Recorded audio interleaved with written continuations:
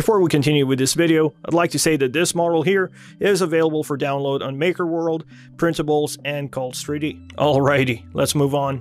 Hello and welcome everyone. In today's video, I want to show you how I managed to create this figurine. It's almost like a Funko Pop. Almost, not really. It doesn't have the black eyes.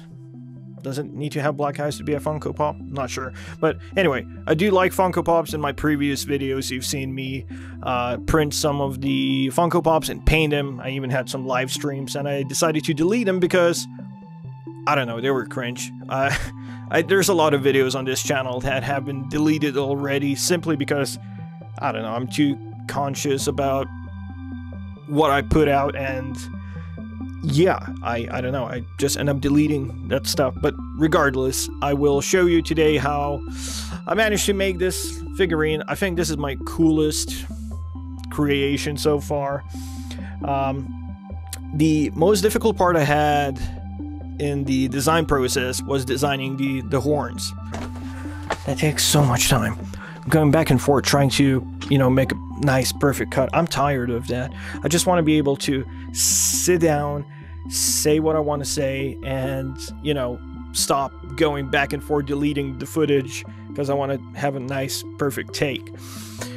So what I was trying to say every time I've been deleting the footage is that I want to improve myself as a designer. That was the goal for this year, is to improve myself as a designer. This was actually featured in my now deleted video. I was mentioning how, you know, I want to learn how to use plasticity. Plasticity is a program that is, well, their motto says it's a CAD program for artists. So that's pretty much what it is. I started using plasticity in early January. One of my most fun experiences is when people ask me to make them something custom, or try to fix them, a broken piece, for example. The latest request was to make a custom cover plate. Now, this is a double gang cover plate, but they wanted the receptacle in the middle, and they wanted the cover plate to be bigger than your typical plate because somebody made the hole bigger in the drywall. Shout out to Randy, thank you for the 10 bucks. Yeah, that was a fun experience in designing that particular cover plate. It turned out good, I guess.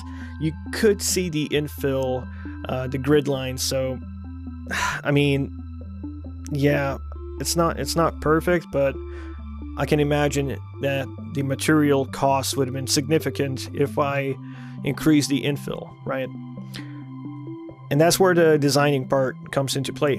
What differently could I have done to improve the model? And yeah, that is the topic of today. That is essentially me looking at how I designed this little guy and what struggles I faced. So, as mentioned, the horns was the most difficult part, okay?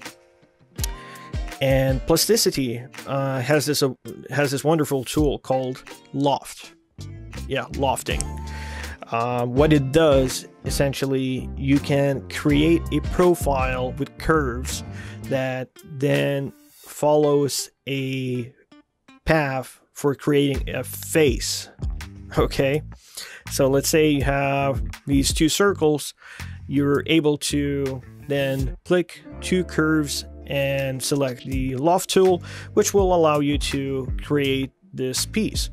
And to make it into a solid, you have to close it off. Okay, so yeah, that was one of my struggles when designing this little Viking. Well, somebody on Reddit actually gave him a name called A.O.M.P. Well, there was a lot of different names that people have chosen, but the one that stood out for me is A.O.M.P. I don't know why, but yeah, that's the acronym for All Others Must Perish. Okay, so that was, I don't know, I feel like it's a cool name. And of course, there is somebody, #1 comment, Jeff. I'm going to try to recreate 22 Jump Street. My name Jeff? No, I can't. My name Jeff? My name Jeff? I can't. Okay. All right. I'm going to give it one more try.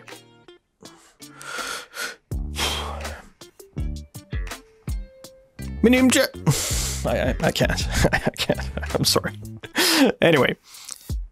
My name Jeff. What am I doing? Anyway, right. I'm sure people who haven't seen that movie might be scratching their heads thinking, what is he on about? Yeah, 22 Jump Street, Channing Tatum, amazing. That meme still lives. It still lives. Like, you can still once in a while see somebody using it. So yeah, I don't know why people chose Jeff for this guy, but that was the top rated comment. I didn't want it to be Jeff. I wanted it to be A.O.M.P. A.O.M.P. I feel like it's a cool name. And again, shout out to, now I can't remember his username, Jim-Pot, I believe that's the username. Okay, shout out to Jim-Pot. Thank you for the wonderful suggestion. I'm sure now you on the screen you see how I'm assembling everything, and yeah, it was a fun process. Now here's something else I want to show you. Where is he?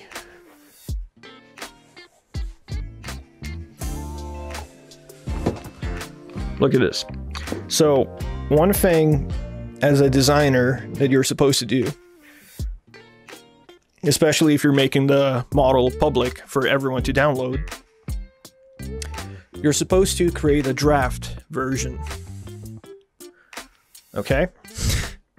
This here is a draft. Now, I did something silly. I wasn't supposed to do this, but I mean, it turned out pretty good, right? That is because I had to shave a bit of plastic, okay, before I managed to make all the pieces fit. So I kind of did it backwards. Now, I didn't want to do this to people downloading the model, so I created a draft that has different dimensions, okay, like these holes here in the head where the horns are going to be mounted on. Well, you're supposed to glue it in. Actually, this model, you have to glue it in.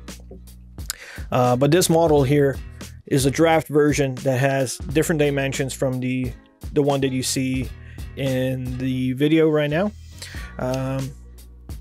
This one has been adjusted to the point where you pretty much do not need glue. All of these pieces are essentially inserted, okay? I would still highly recommend using glue just to make sure that the pieces do not fall out. Yeah. And you see, I didn't even finish the face.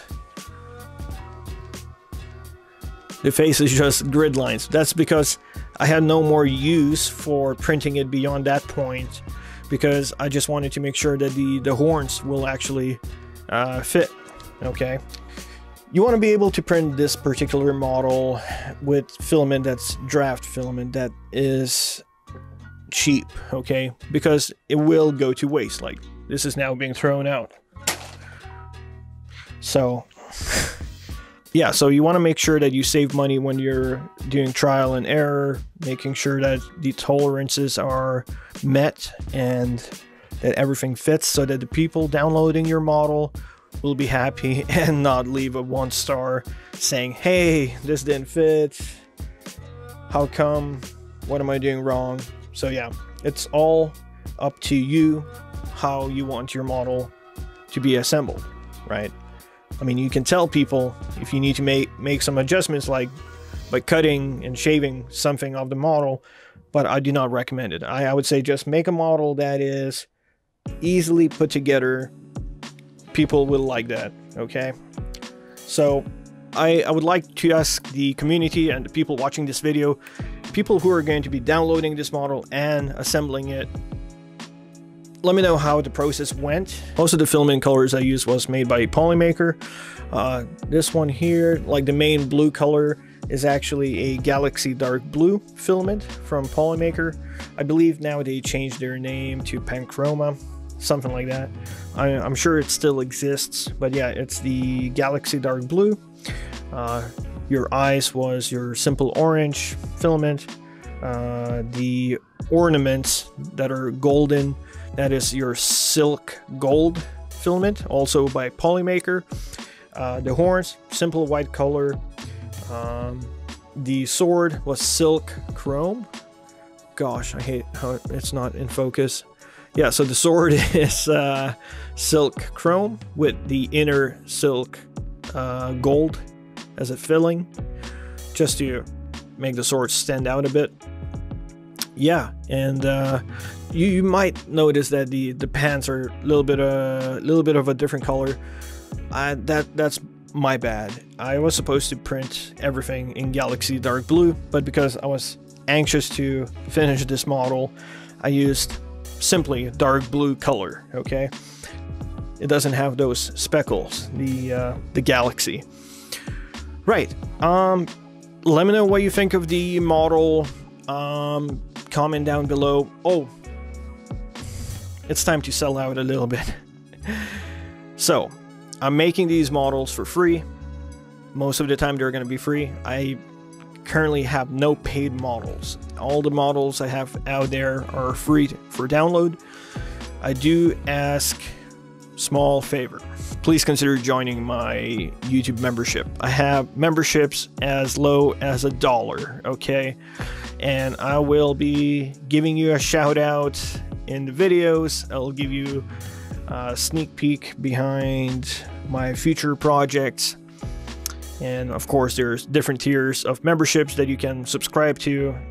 Again, I do not ask no money for making these. They're free to download, but I will appreciate if you will become a member, okay? Oh yeah, you also get custom emoticons that you can use in these videos. So anyway, again, your support greatly appreciated. If you can't subscribe financially, please consider subscribing just simply to the channel. I'll be making similar videos in the future. And yeah, so you'll be up to date with my latest creations. I'd like to say a really big thank you for watching this video, and I'll see you in the next one.